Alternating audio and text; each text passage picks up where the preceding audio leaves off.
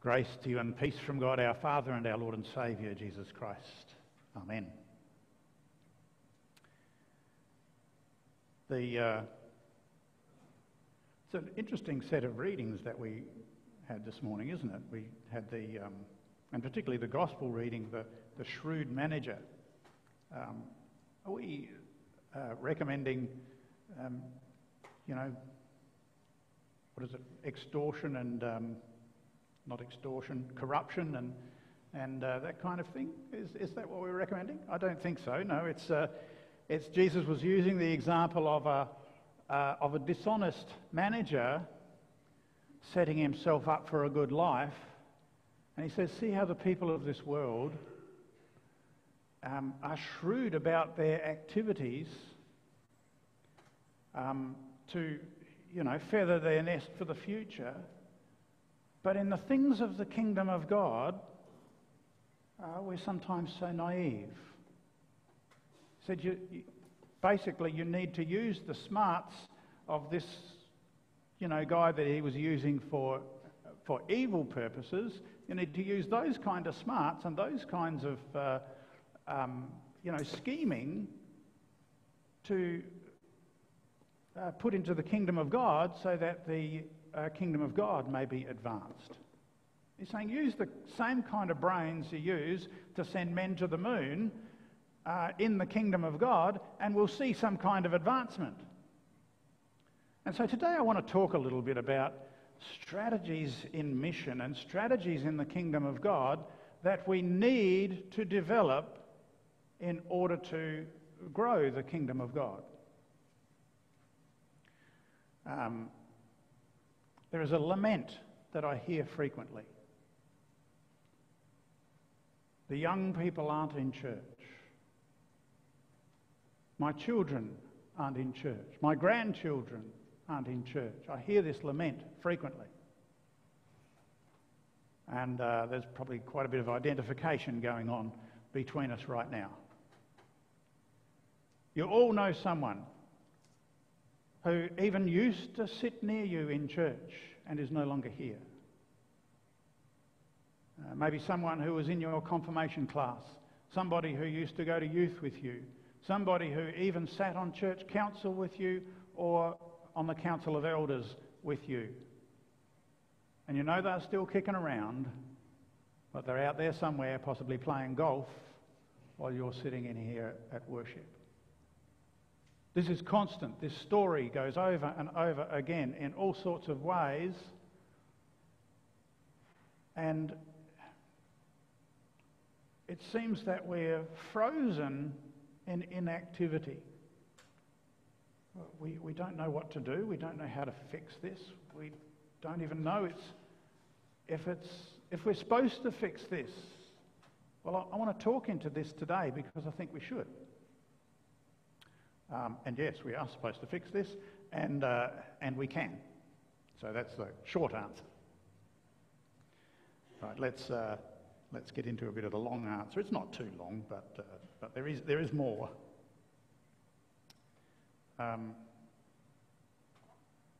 See, God shares this concern with us. In fact, it's pretty much his only concern is lost souls. People who are not here. This is God's concern. I heard once somebody say, the church is the only organisation on earth who exists for the benefit of non-members. Our focus is not on members. Well, it shouldn't be. Our focus is on those not with us or who haven't joined us. That's our primary focus. Well, it should be. It should be our primary focus. Because Jesus gave us one job.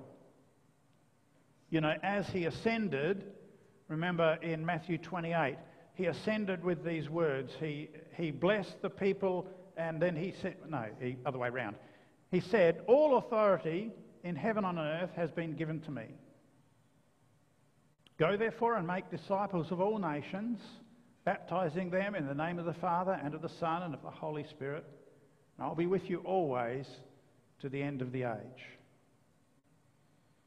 And then he blessed them and disappeared from their sight. That was his last words to us. That was, it's like, guys, you got one job. Go make disciples. See you, at the end of time. And this is what we see. At some point, we need to be clear about why we're here. I call those the 4 words that will save your church. Why are we here? Those are the 4 words that will save your church. And if you continually ask that question, then that's the right review to be doing in order to keep your church healthy.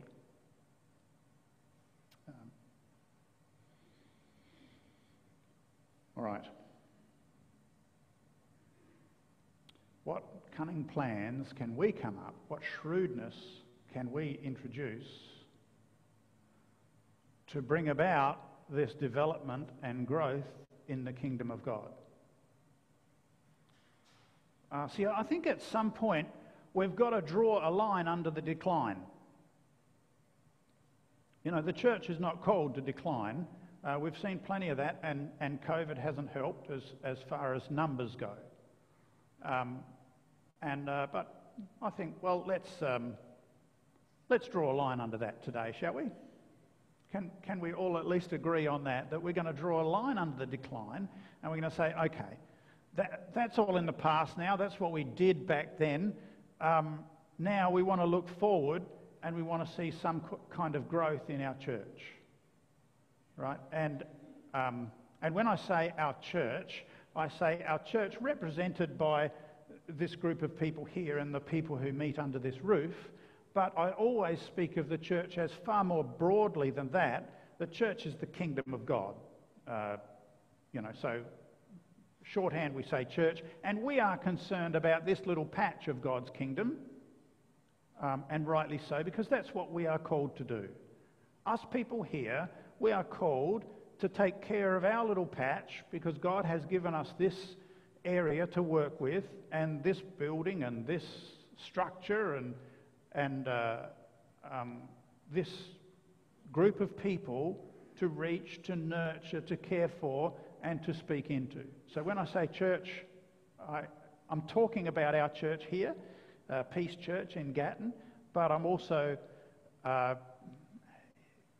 speaking into the church more broadly. I'm not discounting that. So that's a little footnote there for. If you're taking notes, you can put that in the margin, right? That goes in the margin of this message. I think we need to look at the activity of our church in 2 different areas. We have the structural area of the church, and then you have the ministry and mission area of your church. And it's good to separate those 2 things and think of those in 2 different ways. Right, now we need the structural thing, and that's the church council.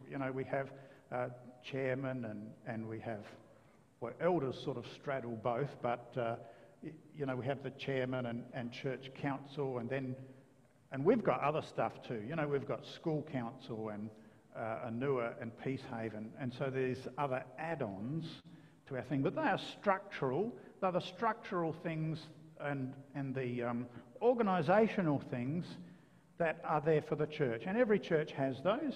You'll have some committees, but they're there to provide the structure for the mission and ministry that goes on. And then you have your other part, which is the ministry and mission. And, you've got your elders involved in that, and the prayer group. Might be some Bible study groups and that kind of thing. That's your mission and ministry area. So it's sort of the physical and the spiritual aspects of church activity. And it's important to remember that both of those areas are important. They're vital to the church because one supports the other. One is the reason for the other. It's like, you walk in here, we consider the carpet to be important, but it's not central. But we like having it But there's going to be people really concerned about the condition of the carpet because we want it to be clean, we want it to be presentable. Why? So it's part of the support that makes it comfortable and easy for all of you people sitting in here this morning to enjoy worship. We think, well, a church doesn't need carpet, but it's part of the structure, it's part of the physical thing that makes the spiritual thing happen. Okay? That kind of thing. We know that. There are two separate areas. And so, our purpose here is always to be open and welcoming for new people coming in. This year I've made it a focus to develop in two areas. One is welcoming and the other is small groups. I consider those to be a very important start for us going forward in the mission and ministry of this church. Two things we need are welcomers and small groups. People. Why do we need those things? Firstly, welcomers. Welcomers are vitally important to the functioning of a church. To welcome new people, both new people and members, provide a warm welcome and to record who's here, get the names of any visitors or new people, and then, maybe give those names to the pastor or the elders or whoever, schedule follow-up and that kind of thing. Well, why is this important for an established church to do? I did some few figures on our database that we've been developing and found that in a 12-month period we had 61 new people walk in through the doors of this church. 61 people who came once and didn't come again. I don't know who those 61 people are. If we had that's a little over one a week. If we had a welcoming team, we would know who those, a functioning welcoming team, we would know who those people are, and we could have followed those people up. We don't know if they were just passing through on holidays. If that was the case, fine. That's no problem. But how many of those were people looking for a church, responding to the emergency of the pandemic, wanting to find a place of peace and comfort where they could connect with God? If there is a God out there, maybe they're asking. How many of those people were that? We don't know. We may never know. That's why we need that frontline ministry of people at the door, trained and prepared to welcome those people and do exactly as Jesus calls us to do. It's vital for a church to have that ministry. In going to other churches, you pick up things that maybe they're doing a little better than us or we're doing better than them. It's good to visit a different church every now and then to see these things. And my sister-in-law's church in the Adelaide Hills are exceptional at welcoming. I mean, there's some other stuff that maybe they could do a little better, but exceptional at welcoming. You walk in the welcoming area of their church, which is nearly as big as their church, right? The welcoming area is quite a substantial place. And you walk in there, and it's nice and warm for a start. Now, in the Adelaide Hills, you need that. We don't need that so much here. But it's nice and warm. But there's a row of people. And we walked in with, I remember one time specifically, we had, the mum and dad and the little ducklings, So we had 4 kids. I think the oldest one was 18, and then they, go down to about 14. We walked in, and we walked past a few people. I thought, oh, well, it's interesting. There's a row of people here. And then the big people welcomed us. And then I noticed that the people we walked past were younger people. They were members of the youth group or whatever. And they zeroed in on our kids and welcomed them. They were like a well-oiled machine. They were the special forces of welcoming. They were amazing. I was sort of expecting someone to drop from the ceiling and welcome somebody. You know, they were just everywhere. It wasn't that they were all over us, but it was good welcoming. I thought, wow, this is, you know, that was really memorable for me. It's that sort of thing that, you know, when you go somewhere and you're welcomed well, you remember it, don't you? And, you know, if you were looking for a church, if you were, you know, maybe a little bit concerned in your heart, or, you know, you had some troubles you were going through, and you walked in and you received a good welcome, it's a good step forward to being able to become a member of that church. And the purpose of becoming a member is so that we can nurture and build you up, have this mutual growth between us, you know, growing in love for one another and for the Lord. And so we can do that. So welcoming is particularly important. The other thing that's really important is small groups. I've had a couple of goes at starting small groups. You've heard me go on about this before, and we've had a couple of goes at that, and we haven't really got anywhere with it. So I'm going to need some help with that. In some form, we need something where people can gather together and grow in their relationship with one another and help each other grow in their relationship with the Lord. We need to do that. So whatever that looks like, I want you all to put your thinking caps on and work out how we can do that. I've got a suggestion through the announcements that may be a lead into that, but I can't impress upon you enough how important this is, both for our own personal growth and nurture and for reaching new people. Small groups are just great for that. Because, you know, if you're going through a difficult time, you know, you may want to talk to the pastor and the pastor's on holidays or something. Or he's busy with somebody else because somebody else is having a difficulty. The pastor can only reach so many people. It's actually not that many if the pastor is concerned with the nurture and care of people, all of that. There's not many that the pastor can work with. But if you have a small group of half a dozen to a dozen other people that you can call, your help is right there. Your nurture is right there. And you may never have to ask for help because these people have been nurturing and caring for you and speaking into your life the whole time. So there's that.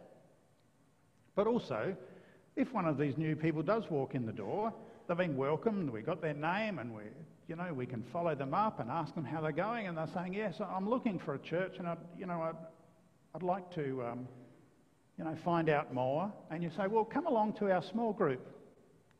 See, come along to it. We're meeting this Wednesday night. Don't bring anything, we'll feed you.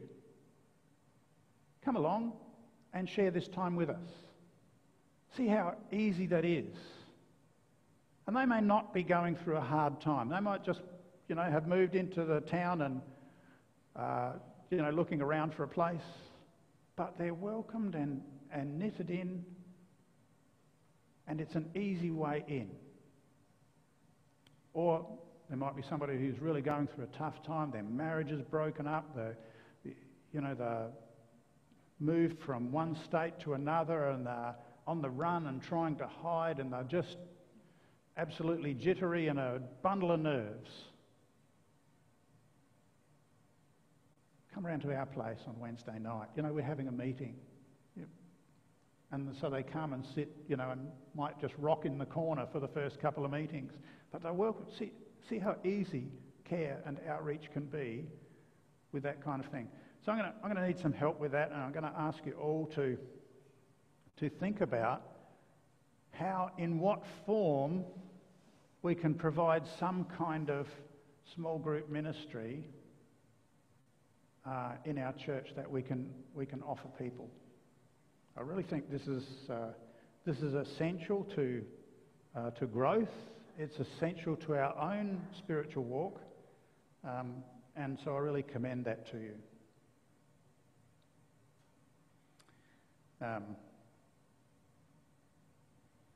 I just want to show you a couple of slides. Our first slide, just reminding, you know, this is the pattern that I work with, a bit of a what do you call it?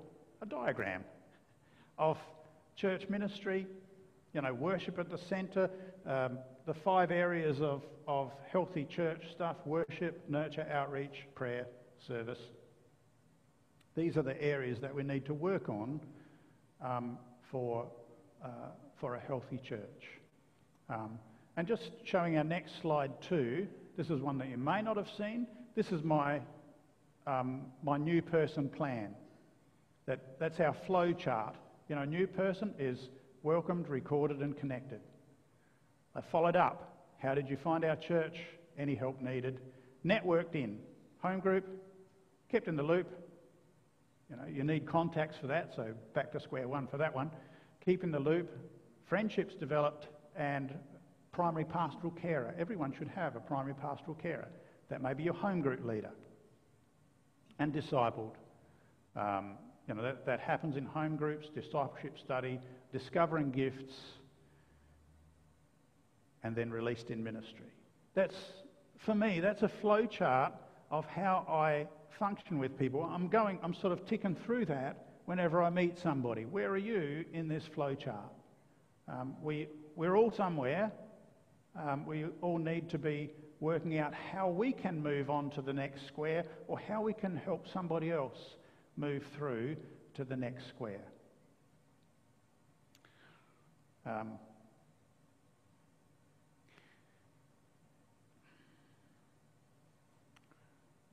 In the past, I have, surprise, surprise, talked about this before, and there are some people I know in some churches I've been in, there are people who said that, you know, you go on about these strategies and things like that. Is that what you should be preaching about? You know, shouldn't you be preaching about the gospel? Shouldn't you be just preaching the gospel? Right, and all this other stuff you're talking about, strategies and things like that, you know, should you be going into that? Why, as a pastor, you know, going through strategies and bits and pieces? Well, let me ask you this.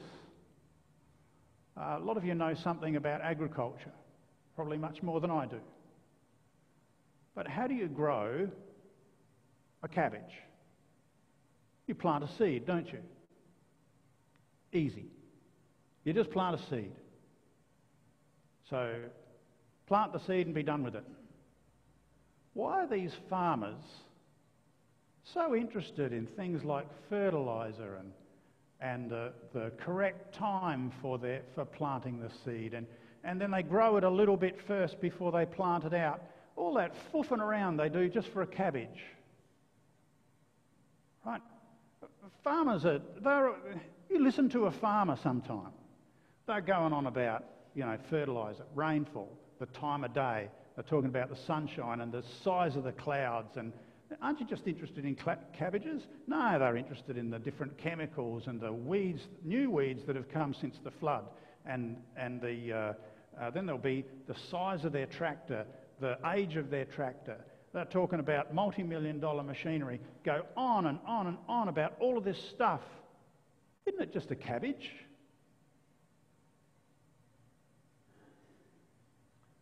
You're wise in your earthly affairs.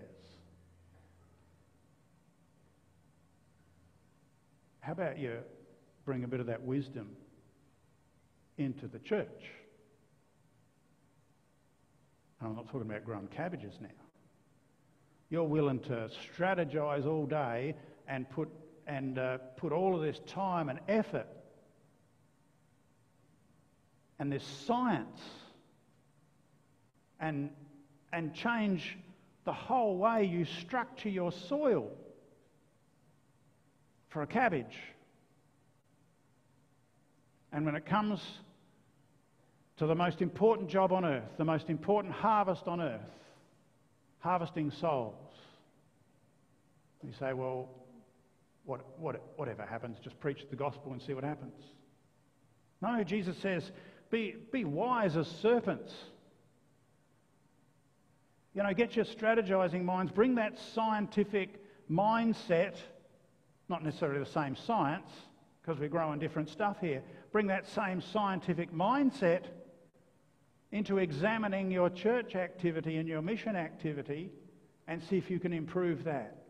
Because this is the most important harvest on earth, and this is what we are called to do. This is what Jesus calls us to do, and this is the harvest that God is looking for.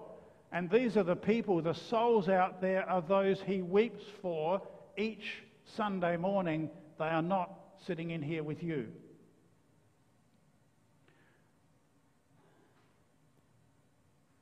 Also, that's what you did on my call papers. You called me to come and help you regrow your church, so there's that as well. That's why we're looking at the strategies and wisdom that we want to bring in here. Not because I'm sick of preaching the gospel, it's because we need to do it better. We need to preach into the ears of those not yet saved. Right, now I've got one more slide. So what can we do? This is what we need. Someone once said to me, you can't be disappointed if you've never actually told people what you want, right? So here's me being clear about what I think we need in this church. Each member in the Word and at prayer. That's basic and vital. Regular engaging and godly worship. Yes, we need to continue to look at just our active worship, not just worship, but look at our active worship and work out how we're doing. Welcomers for new people and regulars. Spoken about that. Good leadership teams and administrative functions. I think we do fairly well in that area. We need members in regular fellowship groups so they can lean on each other, grow together and welcome in new people. I think that's vital. That's got to be our next step in this church. And each member taking responsibility for the care and nurture of at least one other family. See, we have quite a number of people involved in the mission and ministry of this church. I did a quick count, and I got to 40 people and still counting. The reason I don't know exactly how many is because I think I've missed some names along the line. But, you know, like with the morning tea and peacemakers and prayer group and the committees that we have and those sorts of things, there's about 40 plus people involved in the mission and ministry of this church. We have about 400 people on the books as attenders of this church, or people who see themselves as members. We need to change the dynamic there. We need to shift and think rather in terms of there being members and then people involved in mission and administration. We need to turn that around and have a small group of people involved in administration of the church and the rest involved in mission and ministry. Right? So if you call yourself a member of this church, I'm calling you up to active service in mission and ministry. Now, I'm not saying that you're going to be, from here on in, door knocking your local area. That's not what I'm saying. But in those areas that I just put, those dot points that I put up there before, you need to ask yourself where you fit in that list, in those lists of things. I want you to take one of those home with you and say, oh, I want to work out how I can be involved in this.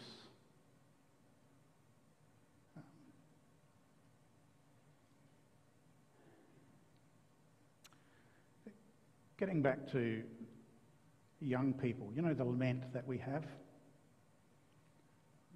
You know, why aren't the young people here? Why aren't my kids here? Where's Fred, who used to sit next to me? I know he's not here.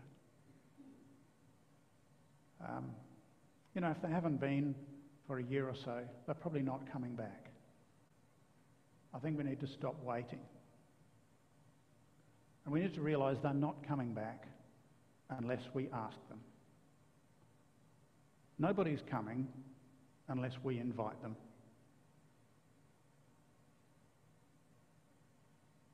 But we also need to realise, you know, people won't come without an invitation, but they won't stay without accommodation.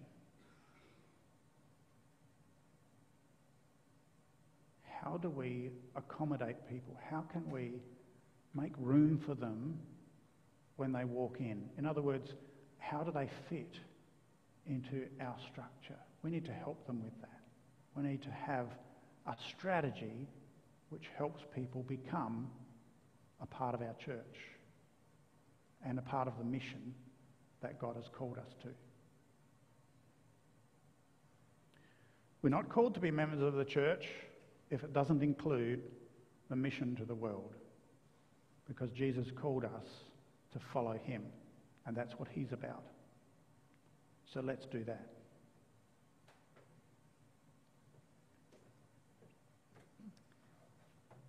Okay, so that's a lot of stuff, isn't it?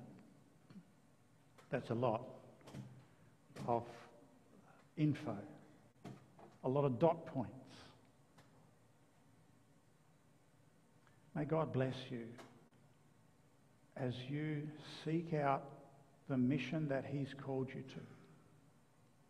May you find joy in following him. And may you be blessed with that wonderful experience of nurturing somebody else into the faith. That's what I long for each one of you, because that experience is more precious